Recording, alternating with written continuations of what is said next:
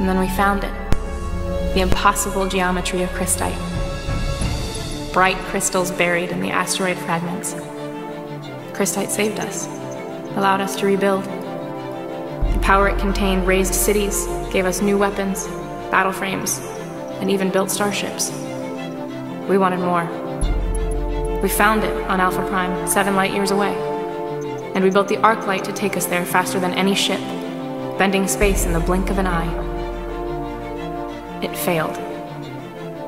Admiral Nostromo saved Rio, but lost his family when the arc light smashed into Fortaleza. But the arc light brought more than tragedy. So much more.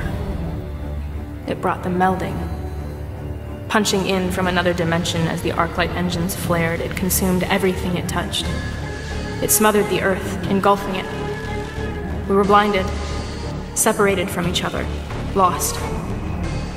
And then the Chosen came. We are all that's left. The still-running wreckage of the Arclight's engines keeps the melding at bay, but just. The Chosen came with weapons, ships, and strange machinery. They took over what was left of the Earth. I've seen so many possibilities. I dream of them. Of how we fought the war against the Chosen and the melding. I dream of my father. And what he became. These are my nightmares. You can prevent this. Stop the nightmares. And bring an end to this war.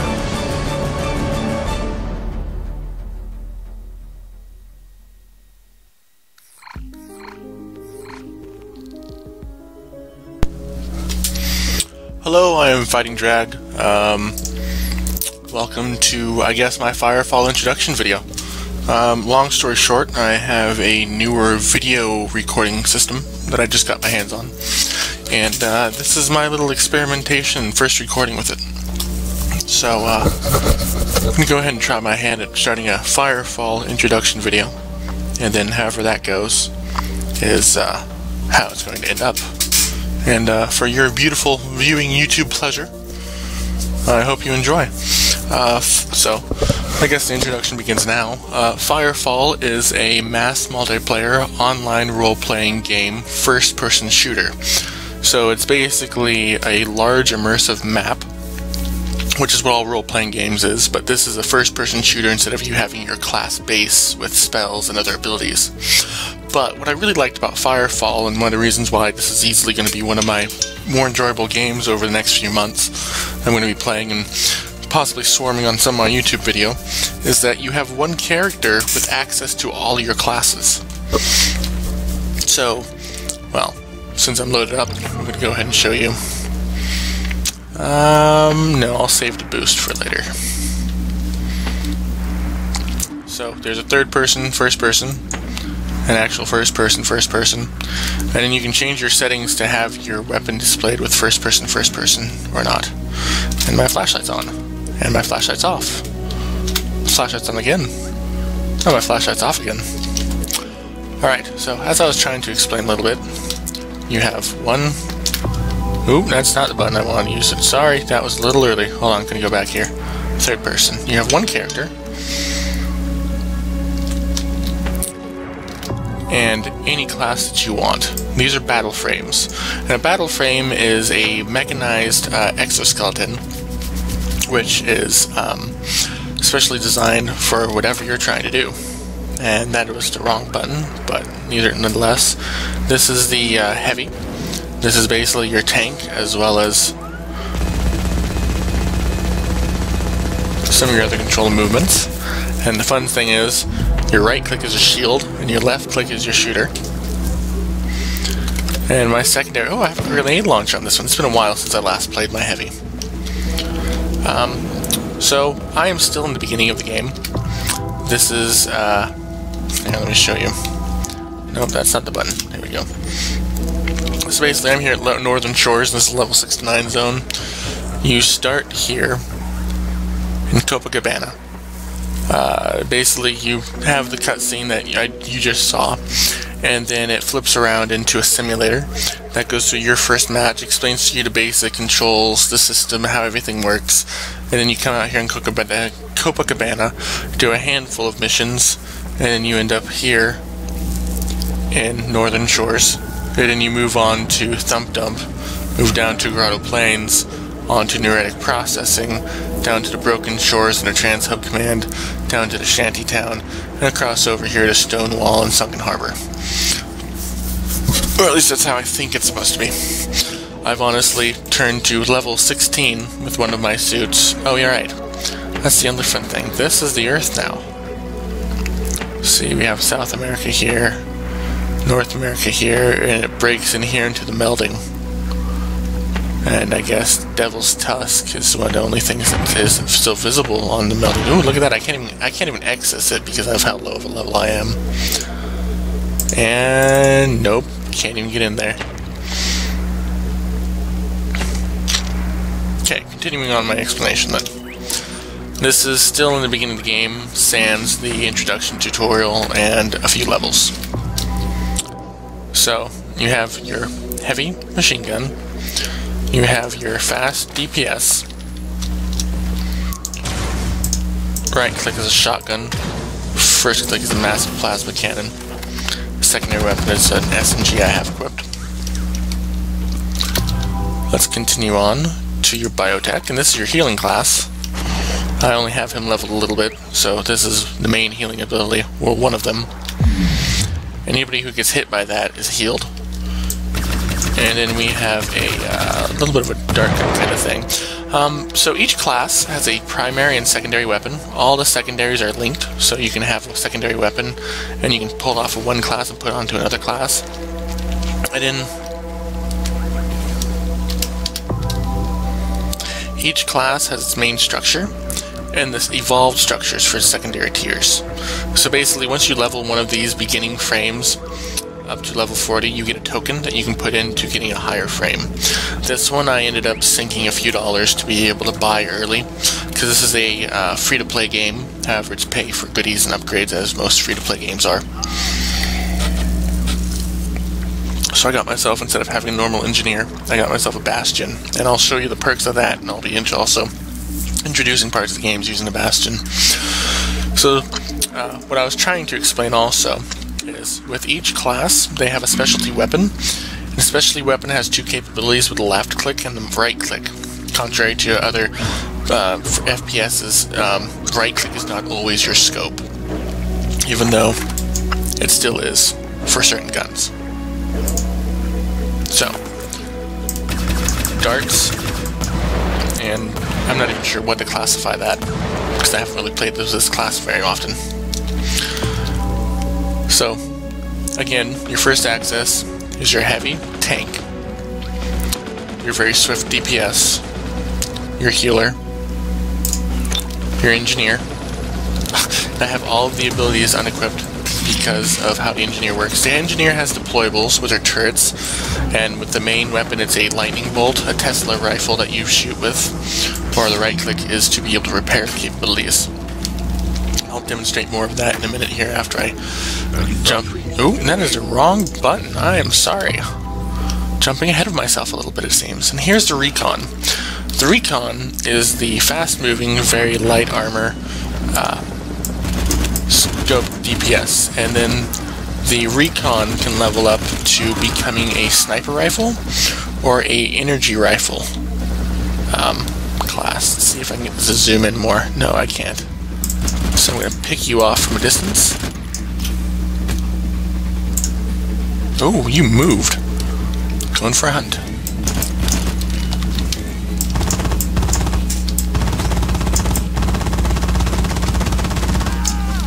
Alright.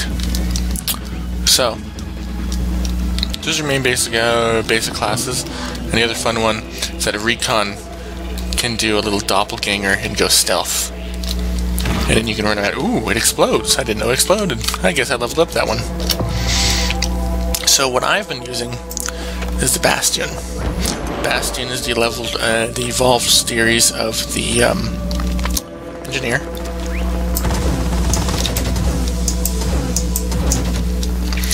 In the Bastion,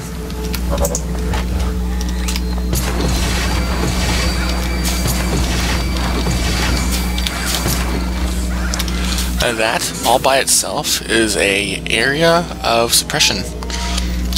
And this sentinel pod here heals everything else that's applied. Also, I can use my right-click little energy bolt to be able to repair. So, I guess that's a basic little overview of the first classes. So, with each class, you go into the Battleframe Garage. You can customize your secondary weapons. All of these, again, can be transferred between any class, and the primary weapon is dependent on what class you're using. For example, this is a Dreadnought type, which is a heavy. This is one for the Recon, which is a Swift. And where's another one? Yeah, I basically have Engineer and Recon stuff and Dreadnought stuff right now. And all your little abilities for the capabilities. And then your cores for your battle frame, which is the upgrades. For example, this is an energy recharge battle frame. This is a health regeneration. And then you come here to your ability modules, and these are like, for example, extra magazine capacity, charge up time usage. But and then consumable items, and I'll get into this little doodad right here. I love the glider pads, but this is your health pack, your mobile battle frame station, which is what I was just using to change my battle frame, and then like some grenades, some random stuff that I've picked up, and things for being able to mine as well as reforce get. And you have your crafting components and salvage. So basically, the other interesting part about this game is its crafting and creation system. Instead of buying and selling items, like in most MMOs, when you get a hold of some items that you don't need, you end up going to a merchant to be able to sell them. Instead, you open up your salvage panel here, and you find an item that you'd like to salvage, drop it in, approve, and you end up having these extra research points. This is part of monetary value, and these are resource items to be able to build things. So after you have those, bring them on over here. Manufacturing process complete. That's some refining that I just had done a little while ago before I logged on last time. You can research new upgrades for your battle frame, your ability usage, your weapon production. For example, I have secondary weapons research. I'll come back to that in a moment. Your general knowledge here is for being able to get a hold of your health and stim packs, and also your thumpers, and your thumpers are part of mining. That's going to be the other fun little piece that's going to be part of this little video that I'm creating for you. So, again, I have weapon production, and I have secondary weapons researched, and a handful of other things researched. So, we go back. Oh, that was dirt. Not exactly. So you come here, and refining is you have different resources to be able to have refined. I'm going to actually do this while it's still going. And that has 20 seconds going on it. Come over here to manufacturing, and let's go battle frame equipment, shared equipment, and secondary weapons. And let's go with a grenade launcher. And you know what? Since I use grenade launchers a lot, and let's see, I'm not level 17, but I'm a level 16, so I'm going to go ahead and build this, just so that I have a brand new grenade launcher right when I level up my next level for the class I'm currently in. And then you have your consumables, which is your ammunition packages, your flares, your glider pad for your flight, stim packs, health packs, battle frame stations, your thumpers. I'm going to actually show you what this is here in a moment.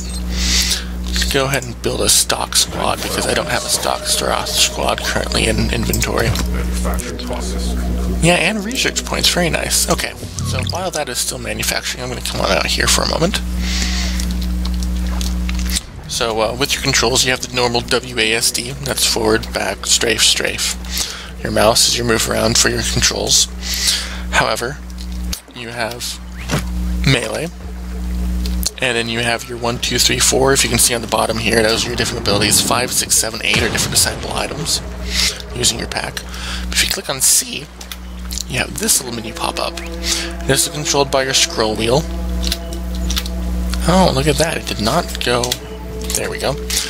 And then if you have your cash shop for being able to get your bought items for real cash, your call downs, which is your support and supplies, your marketplace for being able to trade goods with other players, your notifications for other needs, your atlas records for your achievements, your social for your friends and your guilds and your army, and your PvP, and your world map. So jumping into call downs, I'm going to go to resource gathering, and I have a stock personal thumper. Okay, this is a scan hammer. This is how we resource mine.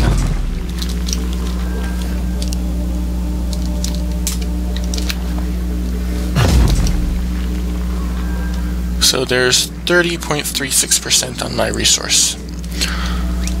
So I'm going to go ahead and open this back up, pull out a thumper, and you're going to see some gameplay action, and that's probably going to be the end of our video. Actually, that's larger than I think it should be, so I'm going to go and grab the other stock turret thumper over here that I just had made. Because if you go to the second tier thumper, you end up getting some of the, what are they called? The Covenant? No, that's Halo. I'm slipping on game vocabulary. That's okay right now. You end up getting the humanoid and some of the larger opponents. So whatever level thumper you drop is what level NPCs and things are going to come to attack you. So I'm going to drop my other deployables. Actually, I probably shouldn't drop it there. I should put it more in a defendable area. So I'm going to drop my little suppression field location here that I have because of the class that I'm playing.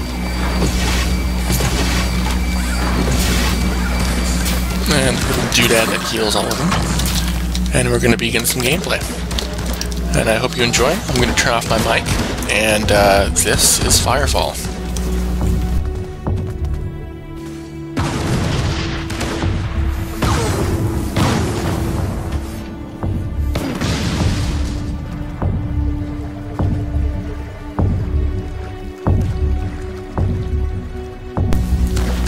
Right, so another key mechanic.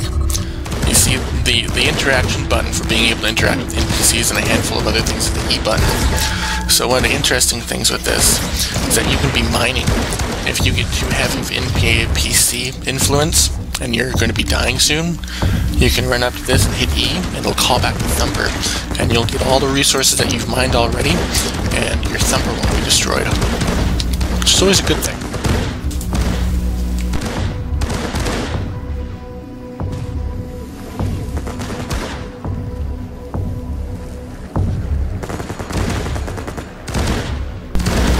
I think I might have deployed the easiest thumper possible.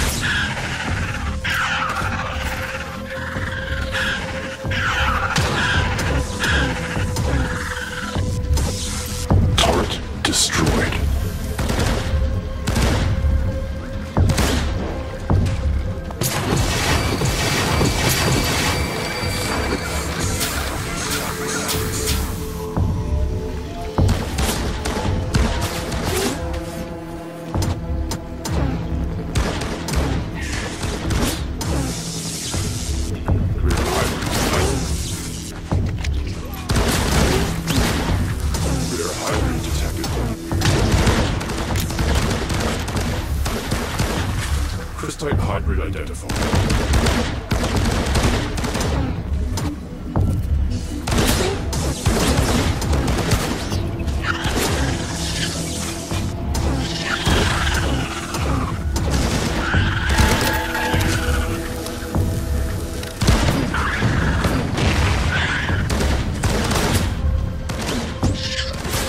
Extraction complete. But now that our extraction is complete, we send her on home. It's a wrap. 100% profit. And off goes the thumper. So I lied a little bit. That actually isn't the last of what I want to be able to show you. There's one last thing that I want to show you, and easily one of my favorite aspects of this game. So, you can get your hands on vehicles, but I'm aware that's not till later on in the game. So you get consumables, and one of them is a deployable glider. It's easily one of my favorite ways to travel.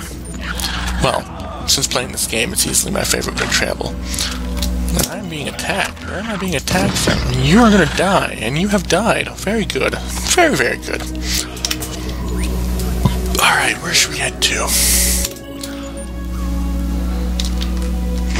Item tracker activated. Let's see if I have... I do have a jump pad. Let's use that. And then use a flight pad after I've jumped a jump pad. Because I want to get a nice little high area to be able to show you how this thing works.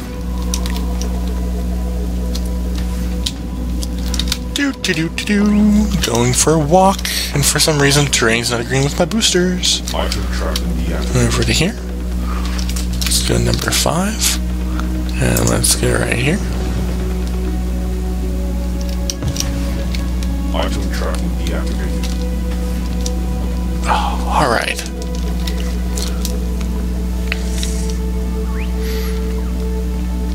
Yeah, that's how I've been traveling throughout this map, is I've been basically using jump pads and flight glider pads. Don't fall off. Oh, thank you. To be able to get around the game and the map. And I am a huge flight aficionado, and so you will understand exactly why I love this. Oh, and it's not even letting me place it anywhere around here.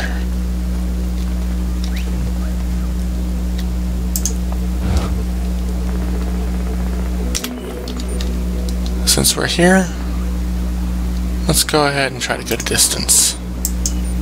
No, it's not. I want us a normal waypoint. Alright. Ready? Here we go.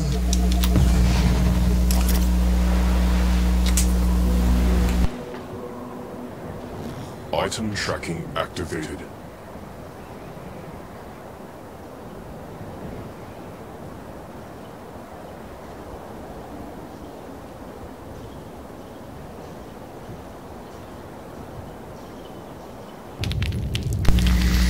I can already tell I'm probably not going to make it all the way to the building. Let's see if I do. Go, little wings that aren't actually wings, go! You can't flap, but at least you can get distance. Almost there. Almost there. No, don't touch the water. Don't touch the water. Don't touch the water. Wait for it. Wait for it. Wait for it. Oh, I don't want the sand. Alright. Well, the combination of everything, I got pretty far. Alright. And I think that's a pretty nice, good introduction to Firefall video. I'm still trying to figure out how I'm going to be organizing my YouTube, as well as figuring out my Twitch. But I'm going to probably end up having this as my introduction video to Firefall if it all recorded properly. And then down the bottom links with the video introduction and everything is going to have the uplinks to more gameplay footage as well as other goodies when Firefall. And also, this is going to be in a playlist channel of my YouTube channel. And you should be able to peruse around that to be able to find more videos, if I have more videos. If you're looking at this tomorrow, well, obviously, this is the only video you're going to be able to see. And it is September 3rd of 2014, and this is the beginning of the Firefall recordings. I hope you enjoyed this video, I hope you learned a little bit about the game, and I hope you have a fantastic rest of your afternoon, and please subscribe. I'm jumping up with more of my own social media footprint, as well as getting a handful of other things done in my life. So I would love to have a subscription. I would love to see you check back. You have a fantastic day, and a fantastic afternoon, evening, morning, whatever it is that you're checking out this YouTube video. Farewell.